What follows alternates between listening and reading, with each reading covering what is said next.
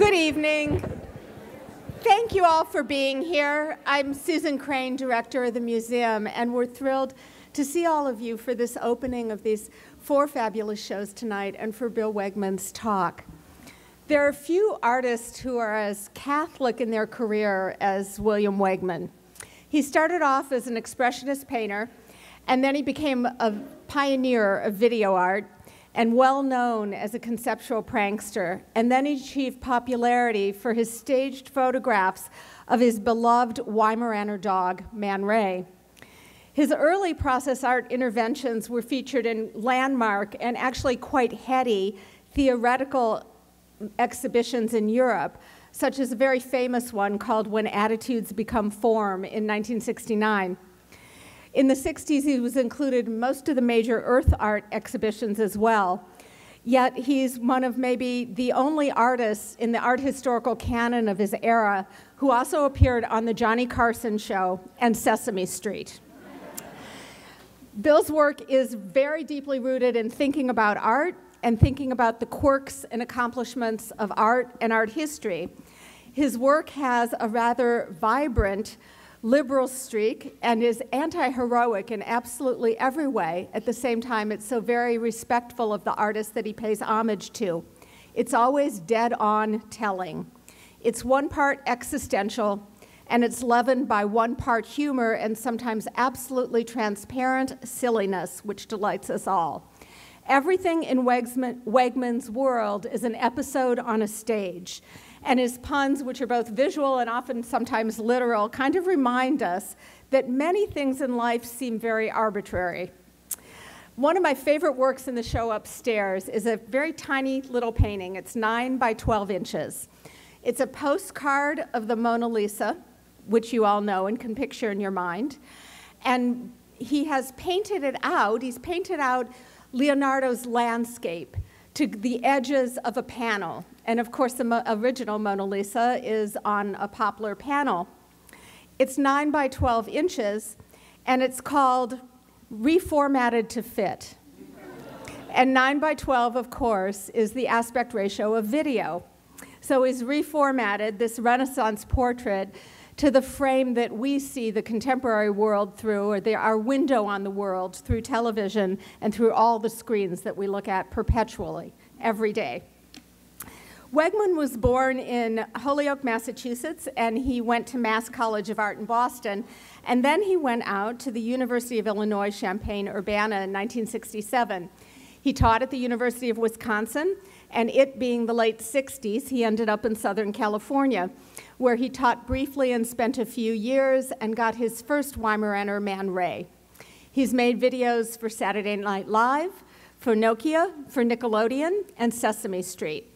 His film in 1995 called The Hardly Boys was screened at the Sundance Film Festival. In 2006, Yale University Press published a beautiful monograph on his work, and he let us know today that there's a book of his writings that's about to come out. So, Bill, could you please come up and give us even more insights into your kind of amazing breadth of your career? Thank you for being here.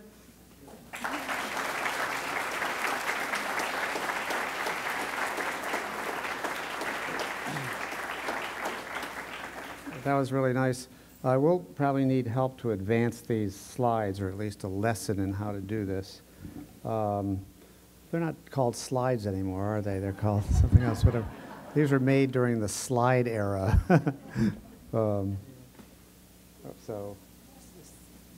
Okay. So now I got the tutorial, and I'm ready to begin a little retrospective of my work since, I guess, 1970 would be the first work here. I was just out of grad school, and was teaching in Wisconsin, and a student taught me how to print and develop, and then I moved to California and got a dog, and that's where we'll start. And this was the first photograph I ever took before, while I was still in Wisconsin, before I moved and got that dog, and it's the best photograph I've ever taken. I never did a better one. I never studied photography, so I didn't know how to achieve this zone system that Ansel Adams talks about, and which is represented so wonderfully by this photograph. but it jumped out and it gave me the courage to stop doing performances, installation pieces. This was during the 60s when everyone was doing, if they were doing paintings, they would call it a wall piece, or either sculptors would do a floor piece. Well, you know, it was part of the peace movement era, so this is my salami piece anyway, and it's it looks like it's an addition of 5, but it's an addition of 1 because I didn't addition the salami. It just stayed there, but it really affected me, and it led me to this next work, which is one of my early ones with my little puppy that I had no idea what to do with, but took to my studio. I named this creature Man Ray because he looked like an old man and he was in a ray of light. And I ended up calling him not Man, but Ray. So when I got the next dog, it became Faye. So this is the Ray. And I did things not like I ended up doing later on for Sesame Street and so forth, like dressing him. He was just a dog. And he was more of a, I like to think of him as a space modulator. I was thinking about Moholy-Nagy then, so that's a good term. And in my videos with him, he was just riveted to both me and the instrument. I think because they're hunting dogs, they like the cameras like serious equipment. It was really that. Oh, Bill's setting up this stuff. We better, you know, come over here. And here's another one of my early studios in San Pedro, California, and it gave me a lot of clues about photography. It's only interesting to a few people. We could break up in smaller groups later and discuss this, and I could move on to the next. But it's about the nature of photography. I tried to double everything in this picture, but it was useless because when you work in a space and things become flat, you learn a lot about it. So this is one of those. And this is, I think, more successful as a photograph, and everyone likes this one, right? Because it's also about the nature of photography and what's funny about it and what's interesting. And obviously that middle photograph was not taken at the same time as the last one, was it now? So I used myself in these photographs not because I was so handsome and good at it, but because I was the only one around. No, I couldn't get anyone to do that. So you see me many times stepping on a little bubble to make these pictures. And I think that bubble, I'm squeezing it actually to take the picture in my right hand. My left hand was the glass which dropped, or right hand.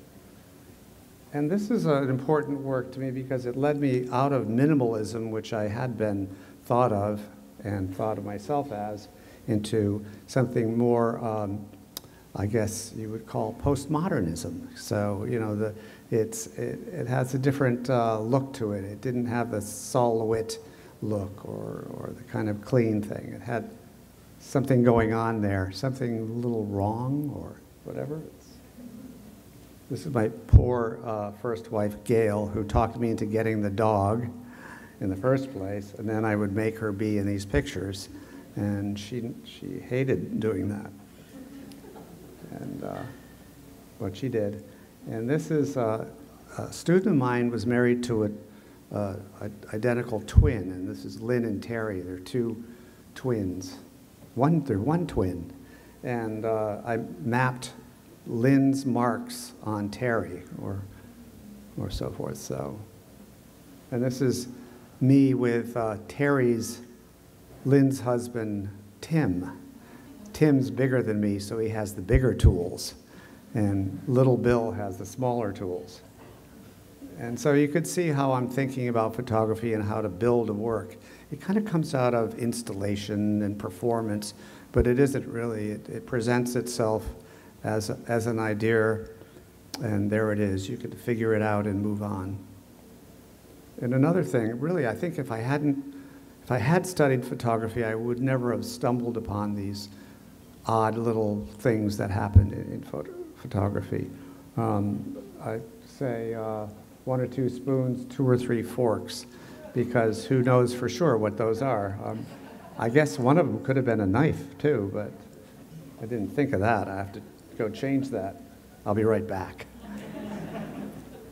And 3 mistakes. You know, this is, I started to, I was very careful not to write on my photographs. For some reason, I thought that was cheating, so I would photograph, I would type the words, photograph the type, and then kind of double expose them into these pictures so they had this clean photographic look.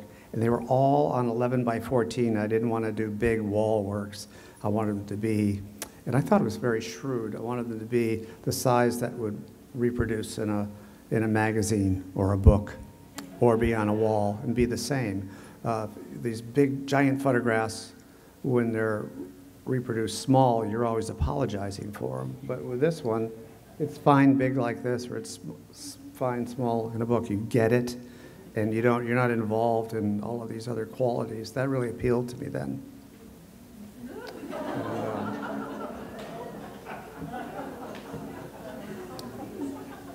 Can you do that? It's called reading 2 books. So, and then I started around 1972, I had been doing videos, some with the dog, some without, and these photos, and I wanted to get back to really simple materials, just like sitting at a desk, either writing a word or making a drawing. So I did all these drawings on typing paper, and I'll show a few of those now. They're all pretty much they're all done with a number 2 pencil on typing paper.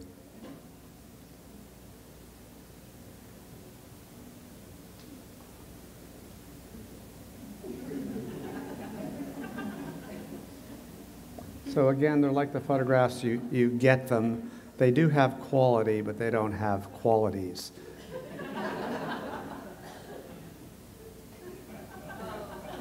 And then, okay, I'll go back to this. Somebody gets it. 1 person gets it. 2 people. Can I have 3? Can I have one over there? It's like an auction. And then I did these altered photographs in the mid-70s. Here's what happened. I started to get well known. I got a Guggenheim. I got a lot of money. I bought a Hasselblad, and I took crappy pictures. I used to use a twin lens camera, which was slow to set up. And then I had this sexy thing, so I took a lot of pictures with it, and they were terrible. So rather than throw them away, I started to write and paint on them. So these are from the later 70s, from 1975 on. And this is a little boy at a logging convention in Tofte, Minnesota, and I painted in the character on this TV set, which I double exposed into the frame.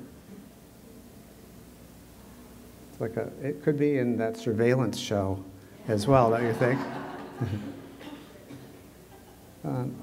Oh, finally, the dog. So, yeah, we left Man Ray really quite sad on that floor there in the puddle of milk, so I didn't bring many pictures of him. I'm sorry to say. I do think a lot about this dog. He was pretty amazing, and probably this, you know, I got him way too young. He was 6 weeks old. You're supposed to wait until a dog is 8 weeks, so he never thought he was a dog, and he was with me all the time, and he was great to work with, really fun. This is later when he was 8 years old at the Polaroid studio in Cambridge, Mass, and it was the first color photographs that I took. I had this sort of manifesto where I wouldn't do color or do anything bigger than 8 by 10 or 9 by 11. But this was in color, and it was 2024, so it sort of broke my manifesto. It's called Fay Ray, which later, you know, became something else. And these works change in a way because I guess they get funnier, they get more pictorial, they're in color, they're some are beautiful, like this one. This is a double profile of this beautiful model that I had, Hester. And I actually put false eyelashes on Man Ray, but I didn't really have to. It's not about that. And then this was just the last picture. Sadly, he didn't survive this. I'm sorry. And, oh, there he is. So this is almost embarrassing, this picture. It's very anecdotal, and it is like a genre picture. So it has a whole different life, and I never really knew what I was going to do. We'd take this giant camera up in Maine. It is as big as a refrigerator. It has to have be 69, 70 degrees. It was really a beast to use, but I used this for a while. This I imagined to be Man Ray's last photograph. I would just send him out on Kinnebago Lake and then drive back to New York, and I did go and get him. And this is another one of my favorite pictures. It's called Dusted, where it seems to look like both a Jimmy Durante and Philip Guston, early Philip Guston painting. And this is the new dog, Faye, and there she is coming out of this box. She got to be at the Polaroid studio when she was in her prime. She was just like 2 years old here, rather than Man Ray was 8 or 9, so he didn't have that kind of a physique that this dog has. And she's she was very different from Faye, from Man Ray. She was more vulnerable, more thoroughbred too. I think she probably would have gotten better grades from the Weimaraner judge at the dog show than Man Ray. And here's my version of the Man Ray piece, which this is with another assistant, Andrea, and there you can see her false eyelashes show up in this one. And it's very different from the Man Ray one, but it's still a similar subject. And there, that is one dog. And that's not one dog, that is 2 dogs. And when Faye had puppies, I had a chance to really explore a lot of different spatial and narrative situations. And I ended up doing children's books and doing stories for Sesame Street. And I had a whole troupe with Faye, and she had 8 puppies, but 3 of them I became close to. And this was Faye, who loved to work, and she was so proud that she was with William Wegman, the famous photographer, dog photographer, that she really worked it. I'm doing this version of an Archambaldo here, and she really showed me that I could hook something on her tooth right there, and happy to do so. And there's her, probably the best photograph ever taken of a Weimaraner. And this is her daughter, Batty. You can see how different she is. Like Batty was more just whatever. And with Faye, she's serious. You never laugh at her. If you do, you laugh privately. You don't laugh in front of her. But it's okay to laugh at this one. She's like sweet and pretty and adorable and comic.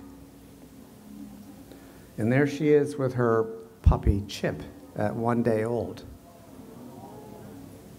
Isn't that amazing? Yeah. So, and there he is 6 months later playing the flute. That is, like, these dogs develop. Like a human at 6 months would not be able to play the flute. No matter how hard you try to teach this human how to play the flute, you would have to be like 10 or so to do it. So and there's, that was the first dressed up picture I did with, this is a little out of order, first dressed up picture I took of a dog. That was, because I was embarrassed to do so. But it was so weird and creepy that it seemed fine. As long as it's creepy and weird and the dog looks like something out of mythology rather than, a cute kind of thing. And then, really scary, right? This is, Joan Crawford would be jealous of the power of this fierceness as I cast her as the evil stepmother in Cinderella. And this is Batty's sister, Crookie, who was one of the stars of my little movies and so forth. And she's like a miniature Faye, this dog, but great to work with. And here's Chundo, the Faye's son, with Batty in a scene from a book that never developed of the Hardley Boys. I did make a film called The Hardley Boys, and another scene from a proposed book. And if you think of this is probably the most amazing photograph any of you here have ever seen, But you probably aren't thinking about that. That's why I'm here to tell you about it. This giant camera, which is bigger than this whole podium, is on a dock, and there's 2 dogs in a boat with no people going right by the dock perfectly to be photographed. How does that happen? I have no idea. I was there, but I don't know how it happened.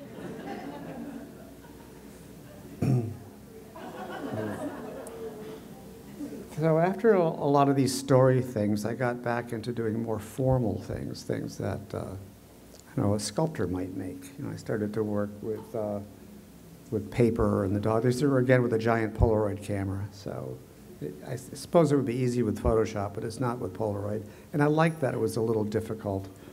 And I never Photoshop even now because that would be cheating. I like that the dogs are cooperating, that they're there, that you're building the picture together. It's it's just a wonderful experience to do this. This is with 3 of the dogs in front of set paper, that I just cut. So different ways of spending a lifetime looking at them and thinking what they are and what they can be. This looks like a black and white photograph, but it isn't. It's kind of weird, isn't it? And this is crazy. This dog, it wasn't my dog. It was one of my assistants. It was a charcoal gray Weimaraner, they're called blues, who loved the strobe light. And when she would visit me, she'd just hop up onto a table thinking I'd be taking her picture. I think she was addicted to the strobe. So you can see that she likes this. And there she is again. You can see how dark she is. I had a lot of fun working with her. She loved to work, too. It was just as good as my dogs, but she wasn't my dog. And there's Candy, and she looks encapsulated there. And a recent dog, Penny, who looks like a cute little toy there, right? And Bobbin, Penny's father, leaning against a sheet of plexiglass. And then I took some pictures just with my own Hasselblad camera out on, this is out on Baker Island in Maine, off the coast of Maine. So we would just go and find a set and a site and then take these pictures.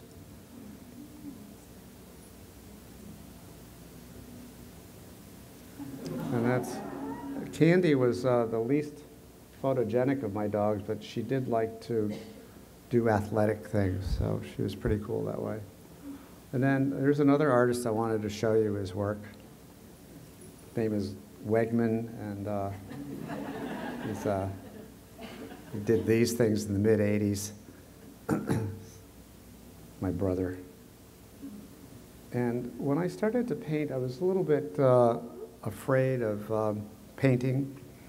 I had spent a lifetime, well, I had spent my youth painting, and I went to art school and got into photography and all of that other stuff. But I really loved to paint, and then when I started to paint, I needed to think of what's a suitable subject for painting. Well, canvas and tents, because they look like Cézanne, and they're on canvas, and they look a little bit like Cubism, so this was something that was a suitable subject. The other one here was oil, refinery, and painting of color seemed okay. So I'm kind of apologizing to myself because I love to paint, but I'm not really sure why I'm doing it. I'm cutting the telephone lines because I don't want people to really know about it. So that's why the line is down there. And this, I sort of botched the tree, so it looked like hair, so I put a bobby pin in. So you would think, well, of course he made the tree hairy on purpose. So I found myself enjoying making games, with the painting. And I got a hold of a postcard and turned it into this weird melon. So again, sort of visual games. And here's a postcard where you can see where I extrapolated these figures, perhaps. And this is, the people in the foreground were at a golfing event, and I imagine that they're looking at this architecture. I love Ronchamp. It's a very important building to me. I've never seen it, but that and Falling Water. I love classic architecture. for some reason. It's my version of pop art, I guess. And this has some other art references mixed in. And I found myself kind of reinventing, when I use these postcards, surrealism sometimes other art forms. There's a detail of that. Fortunately, there's a lot of paintings in this show, and you don't have to look at these crappy reproductions. So.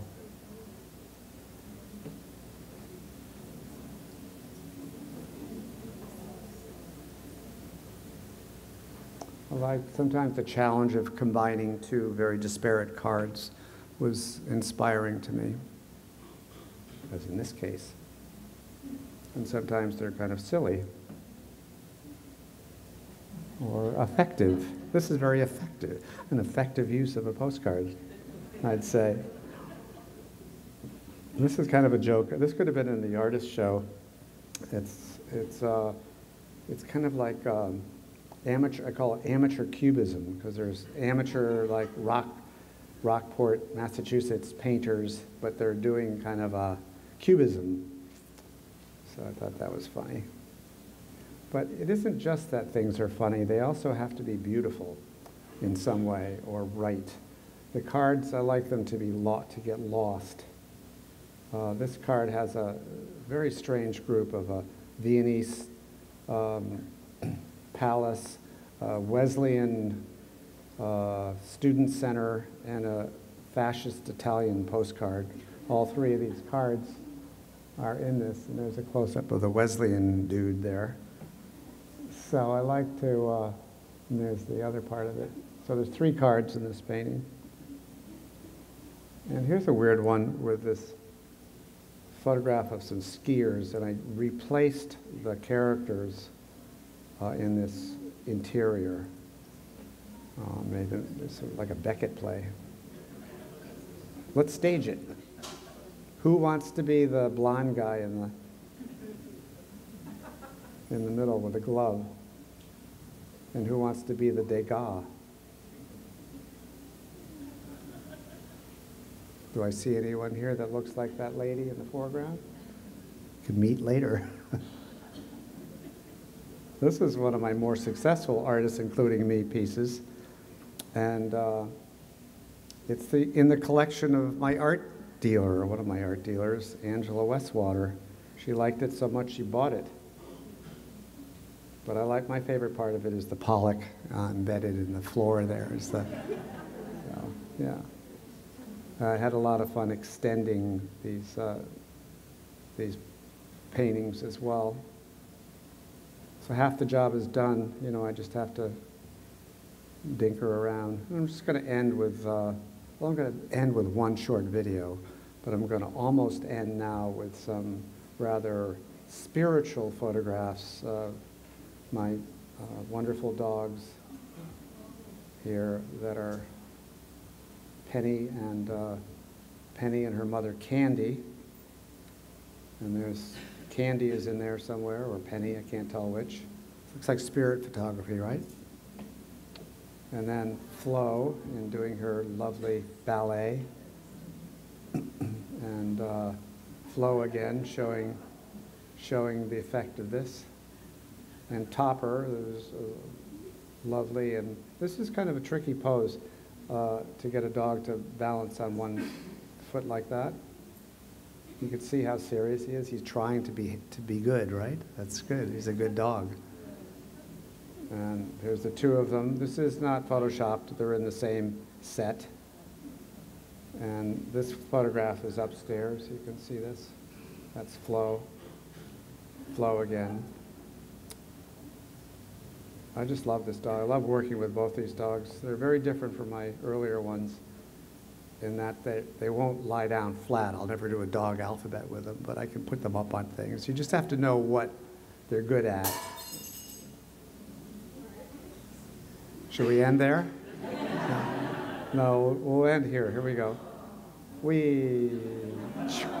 And then the crash. That you just missed your cue. Boink. So I'm going to show a little video of that I made in '98 called Installed Guitar. It does relate to art somewhat. It's with this funny dog Batty, who you saw as, you know, in that Lolita-looking chair and so forth. There you go.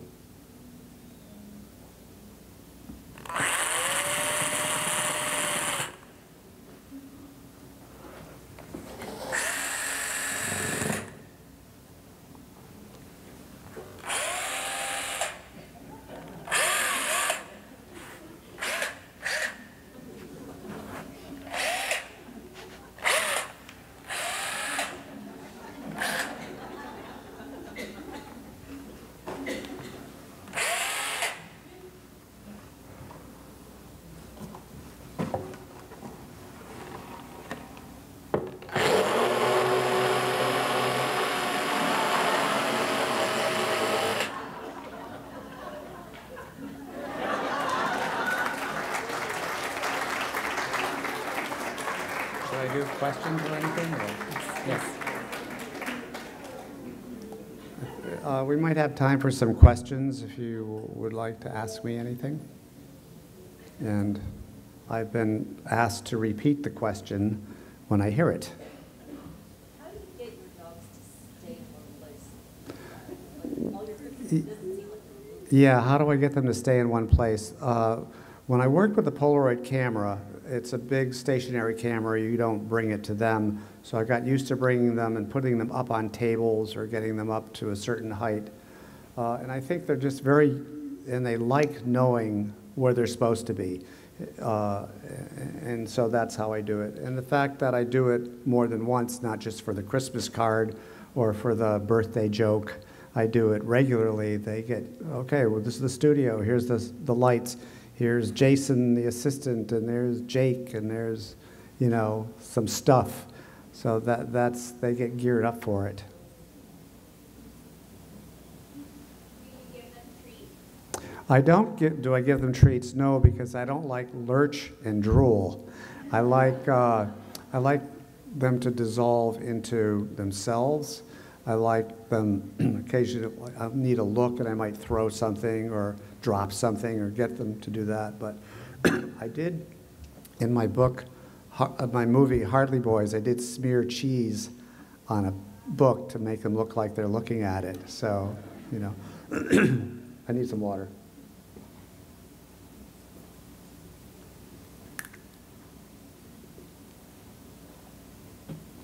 How many dogs have you had at any one time? I've had 4 dogs last February, and the 2 old ones, some of which you've seen here, passed away. They were 15 and 14. So, but I photographed and worked with 10 dogs in particular. Man Ray, Fay Ray, Batty, Crookie, Chundo, Penny, Chip, Bobbin, Flo, Topper. There'll be a quiz. Sorry. You said that the dogs like to work with them. The one you said isn't very good to work with is very athletic. Yeah. What determines that?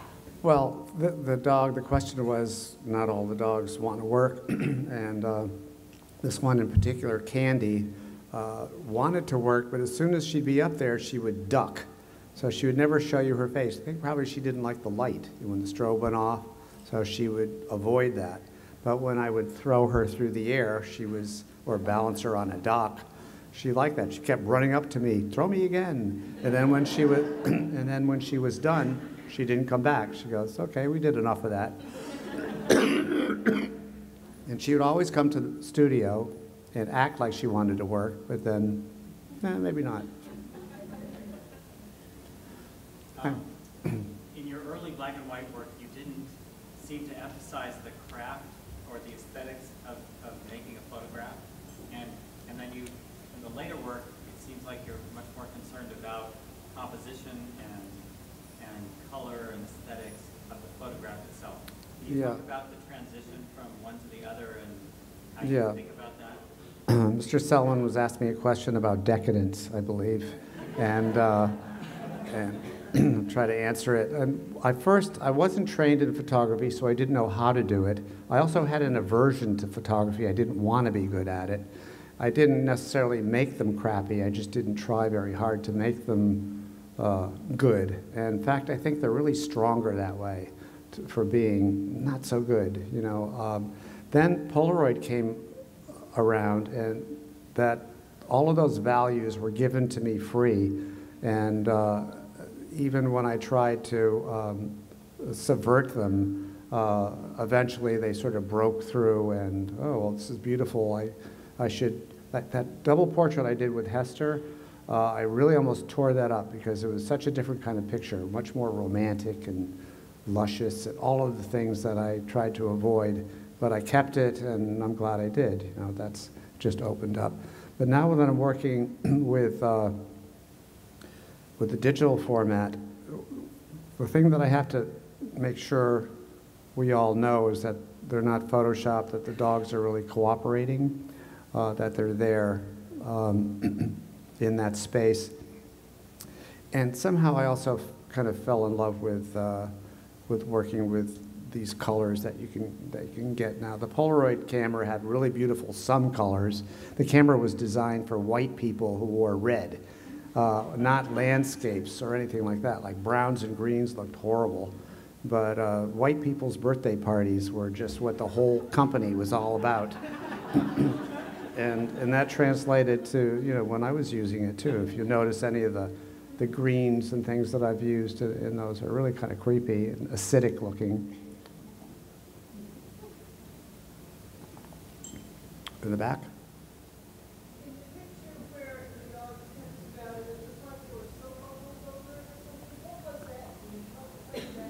I'm sorry, which picture?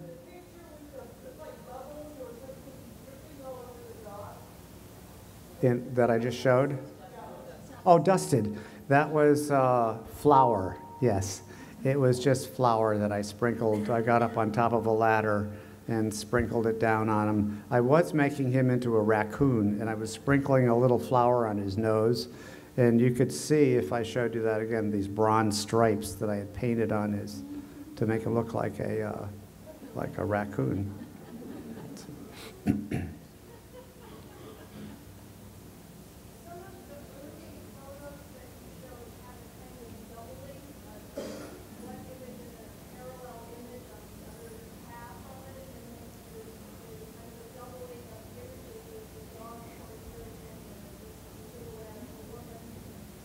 Mm-hmm.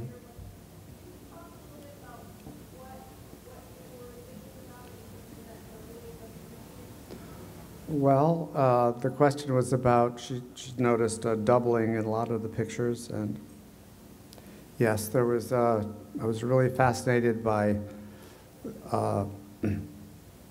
like find the differences, puzzles, and things like that when I first started to make these photographs. So that was part of the interest. And then I happened upon this set of twins that I got close to, so that was there. And then somehow the look of diptychs and multiple panel photographs, maybe because I came out of minimal conceptual art, that seemed right. So it was not, you weren't making a window, you weren't making a picture, you were making a piece. So it probably is a vestige of that.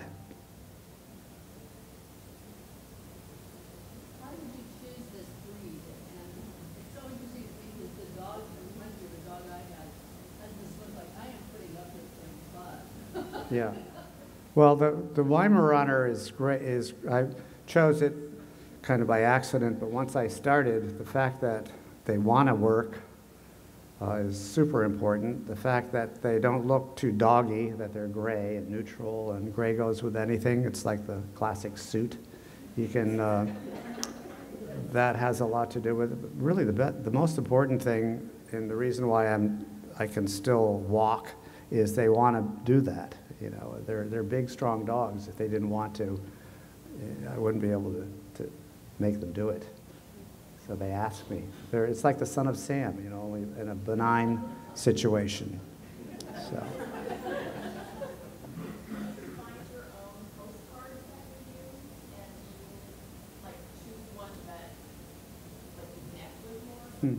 No, she's asking about the postcards. Do I find them? The first ones that I used, I had in my collection up in Rangeley, Maine, and I did a nature book parody, and that was that. But, but then I would come across other ones, and now people give me their entire collection. I have thousands of postcards, and I don't really care about any of them at all. I do photocopy the backs, so I preserve that information. Charmingly, I found one that was that my sister, who's now 65, sent to my grandmother when she was 7. And it was so sweet, and I was glad I didn't glue that before I saw that. So, but they don't mean anything to me. I do know more about postcards than I need to, but there's lots of different types, and sometimes I'm challenged to do ones. At first, I just could do landscape ones where I could make these sky water things, and then I found the Kandinsky group, and then other things led to different things. And now I have too many to stop. I'm going to finish using them, all of them, so I'm stuck with that. Back there?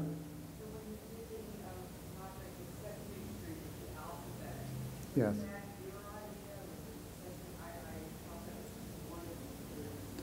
Thank you. She asked about the Sesame Street alphabet.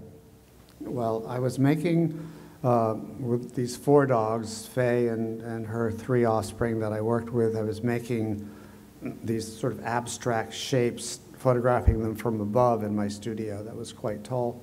And I made curved lines with them, and someone said, oh, that looks like a O, and then O. So I made the whole alphabet, and then I took it to another studio with even taller ceilings and made them, filmed them from above. And so when you run the film backwards, it looks like they made the letters themselves, that they just kind of collapsed into the letter, and that was what Sesame Street we used for that.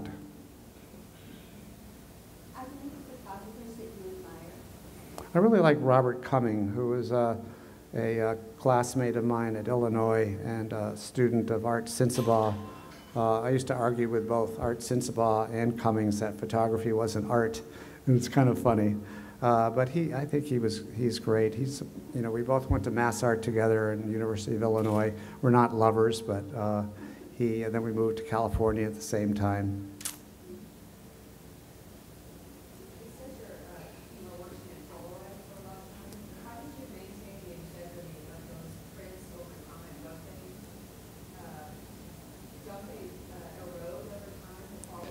No, they're wonderfully archival. So if you buy one, you can expect it to last as much as 6 years. They're, if you put them in your beach house, they'll get fried in like a month. But, it is what it is, I guess. The black and white Polaroids are very archival. If you keep them out of the light, they're pretty good. I don't know, I'm sort of relieved to be doing the digital, which is super archival now. It's easier, it's more fun. It's in some way, it's not the same type of artifact, though. There's other problems, like with the Polaroid, there was one. It's one, there's one, and they're hard to do, and there it is, amazing. Would you be able to photocopy them and make editions then? Who knows? I don't know. All of those things. Photography is all corrupt with all of those problems. What was it like to go from being like a conceptual artist to suddenly being like a pop figure known for like just one subject? Is that strange to be like suddenly known less for what you've been doing? Yeah. Well, in 1978, I chose not to photograph my 8-year-old dog Man Ray at all. And in fact, instead, I was in my studio making prison art and doing cocaine. So that was the worst year of both of our lives. He would come into my studio and go, oh, God. And it was really bad. So I was happy when I got out of that and just said, okay, you're here, let's go do stuff. And I'm happy with that. And, when I first started to do paintings, I remember a writer from the New York Times came to a show that I had at Holly Solomon. She Grace Gluck was her name. She said, you know, I wouldn't be here if it wasn't you. In other words, these paintings don't warrant me coming here writing about them, but because you're William Wegman, the dog guy, then, you know, that's why I could write about them. But that's fine. I don't care. Anything is okay. I'm pretty happy with the way things are now. And I've been working so long in both painting and photography and whatever that there's these big, it doesn't look like I did it for this class. You know, it doesn't look like student work now. It looks like there's big lines, and they kind of come together in a way. I'm happy about that. Was it Man Ray who had a thing for Beach Not Gone? Yes, Man Ray loved the beach. And the reason I thought of that piece is talking about the spelling lesson. We lived a block from the beach in Santa Monica, and then sadly moved to New York.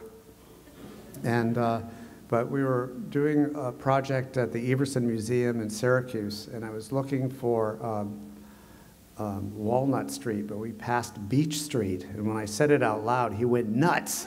So I heard him in Syracuse, so I said, Beach, Cherry, Walnut. And then he was wondering why he was so crazed. I remember that piece of the Beach Not Gone. Yeah. Yeah, because of his love of the beach. California dog. How do you see your work evolving? What's your next You know, I think I'm pretty immersed in these paintings. Lately, I've been doing some paintings with books. Instead of the postcards, they're books that I embed in the paintings. So that's the latest things I'm doing. But I don't know how long that'll last. I've got lots of things to do. Is that good enough for tonight? All right. Thank you.